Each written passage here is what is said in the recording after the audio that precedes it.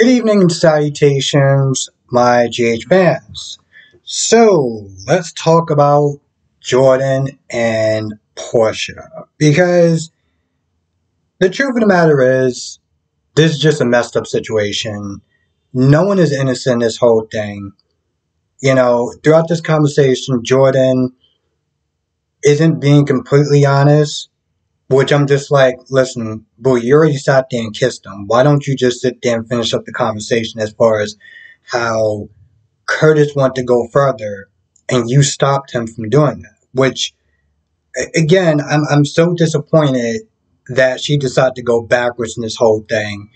And Portia does realize that, to Jordan, it was much more than a kiss. She talks about how it's over and it's done and everything like that. Now, she does get a little bit petty when she talks about the hookup with Zeke, but whatever.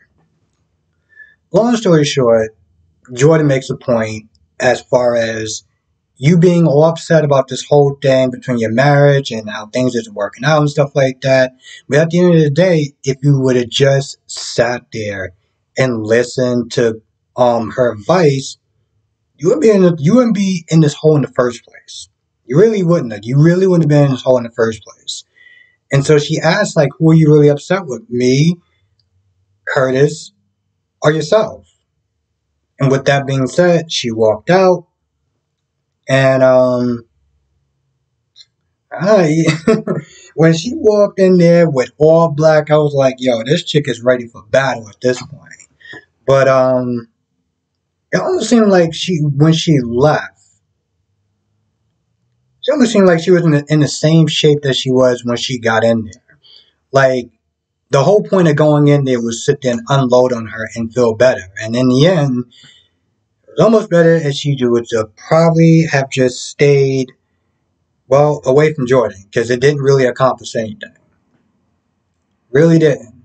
Meanwhile, Curtis finally did tell Trina about the kiss. That he kissed Jordan and everything like that. And I gotta sit there and say that Trina took it pretty reasonable. Okay. Part of me was ready to sit there and go off on her if I felt like she would have, came out her mouth sideways or whatever. But what she did realize is that people aren't perfect. They're fallible.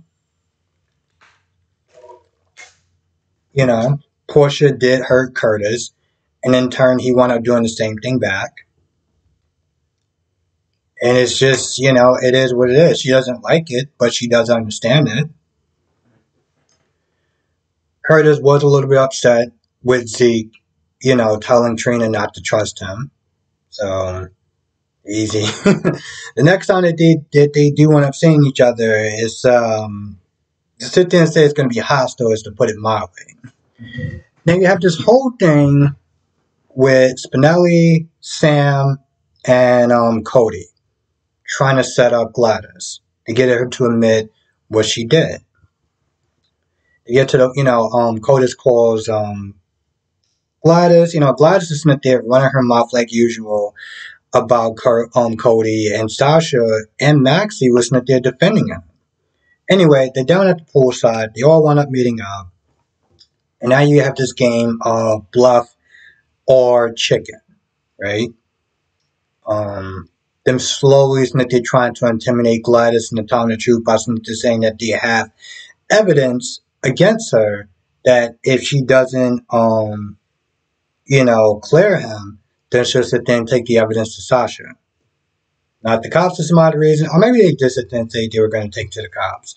Because they did sit there and warn her, yo, listen, you already have a history, isn't it? They're lying to the cops and just falsifying evidence and stuff like that before, like as far as when Brandon was dead, or when you thought that when you made up that Brandon was dead, and of course lying on the oath.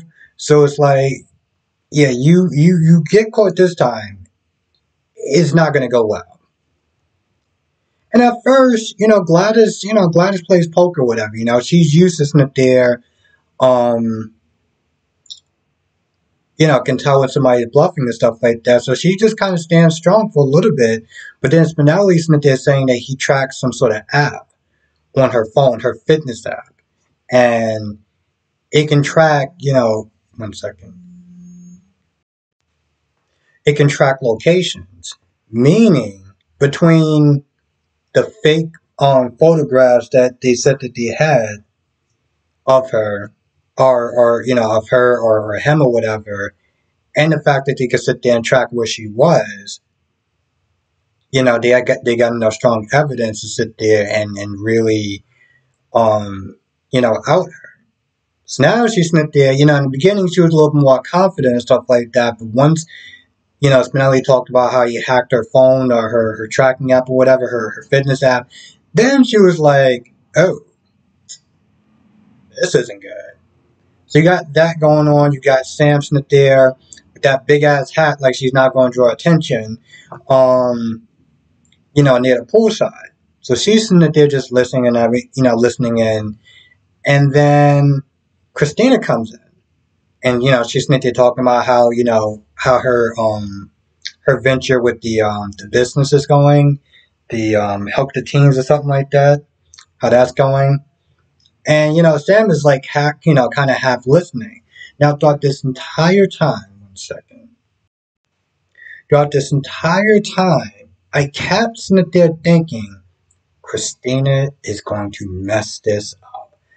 I don't know how she's going to mess this up, but she's going to mess this up. She's either going to sit there and say Sam too loud, or towards the end, I thought she was going to sit there and want to spill the drink on the device she was sitting there listening to or whatever. I thought she was going to do something to mess it up, and I'm pretty sure I'm not the only person. But she practically tells her to beat it, or whatever. Like, yo, listen, I'm kind of busy, whatever. And so Christina's like, yo, like what's going on? It ends pretty much right there. I guess it's kind of a good cliffhanger because you do want to sit, I do want to sit there and find out what's going to wind up happening tomorrow. So you got that going on. Lucy and Maxie didn't really do too much of anything. I mean, all they was meant to doing was talking to Sasha about Gladys and trusting Cody for different and various reasons and stuff like that. And that was pretty much about it, more or less. I mean, they did sit there and talk about, a potential relationship between Sasha and Cody. The relationship that probably no one on the internet wants for some odd reason. But they did sit there and they talked about that. So you got that going on. You got TJ and Molly finding out that Molly's eggs are not a viable option. So now, TJ Smith to talking about like next steps and everything that they can probably do, and you shouldn't sit there and feel bad. And once again, I said this before, but I feel like it bears repeating at this point. When Molly was like, I want to sit there and have your baby, I want to sit there and have a bit of me and a bit of you and stuff like that. It's a perspective from a woman's perspective that a man is just never going to understand.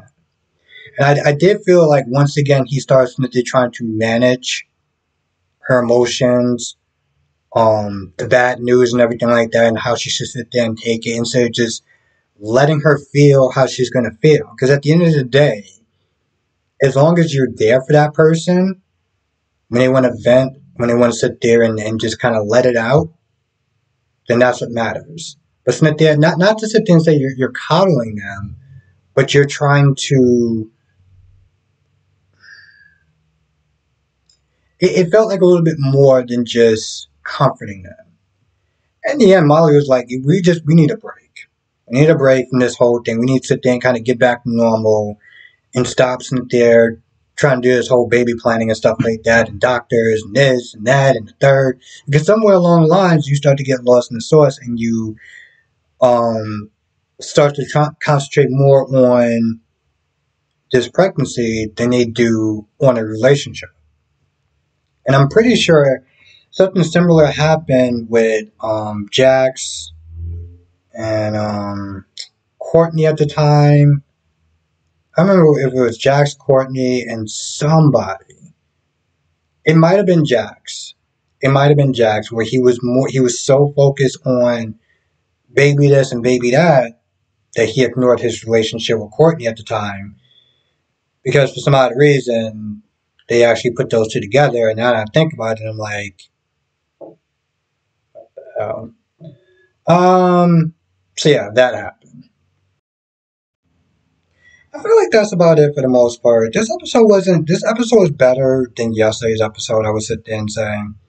Um, it was decent enough. I felt like it could have been better, but I also felt like it could have been worse. So, hmm, I'll take it. I feel like that's pretty much about it. Um, yeah, with that being said, I'm gonna go. Now, as always, if I did miss anything, you know what to sit there and do. Come to the live stream tonight, 8 p.m. Eastern, 5 p.m. Pacific. We'll be sitting there talking about all the shows, B&B, Y&R, Days, and GH. And we'll be sitting there talking about every single character. Because as I always sit there and say, no one is spared the rod.